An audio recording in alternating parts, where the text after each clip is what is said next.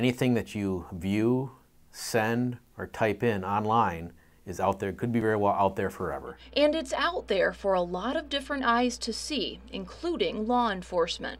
According to leaders at the State Police Computer Crimes Unit, Facebook, Craigslist, and Google are the top websites to find and report concerning things on the internet. Those complaints are then forwarded to a secure server in Lansing at the Michigan State Police Lansing headquarters office of the Computer Crimes Unit, where they're evaluated again by somebody at that location, and then distributed to the different offices in the state of Michigan for investigation and follow-up. But the unit can also find and track some of their own cyber criminals. Here you can see a map of just some of the many computers they're keeping an eye on right now and tracking through different peer-to-peer networks. Lansing normally gets between 150 and 200 of these cyber tips every month.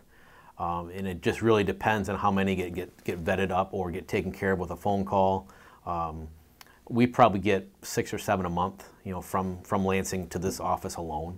Northland Computers in Traverse City repairs, installs, and gets rid of viruses on dozens of computers each week. And sometimes these technicians see things customers don't want them to see. Our only option is to report it to the authorities. We have had to do that a couple of times in the past, and the customers have been convicted.